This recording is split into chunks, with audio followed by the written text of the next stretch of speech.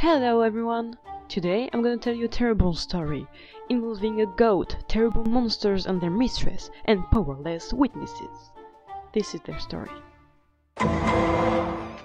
Last year my boyfriend and I went to a park, and there are farm goats living there, not directly in the park, but on hills around it. We were wandering around when we saw two dogs barking at each other. One on top of a hill and the other one at the base. I told my boyfriend, "Oh look, they're playing Romeo and Juliet, that's adorable!" But suddenly, a freaking goat popped out of a bush and jumped from the hill.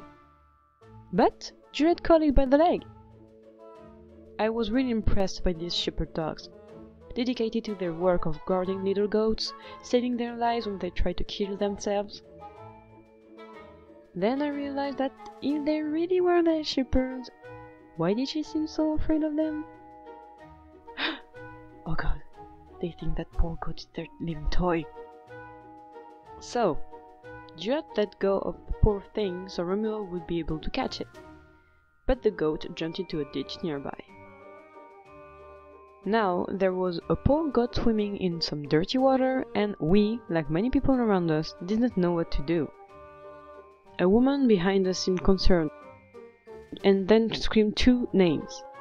Two dogs' names. We all knew from this point that she was the unresponsible owner of Romeo and Juliet.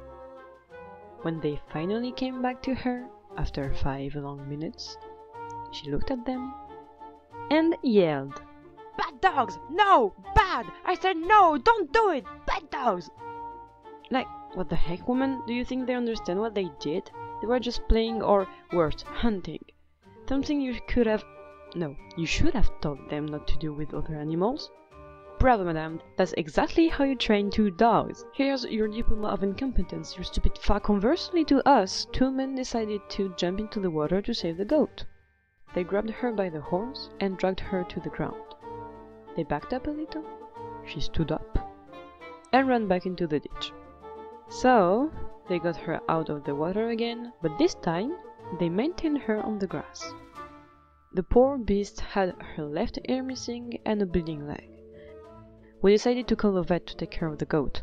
Now, imagine you are a dog owner and you've decided to unleash your two not well trained, not to say untrained at all, dogs into a public area.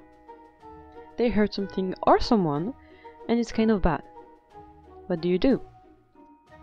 1. You ignore the situation. It's not your dog's fault.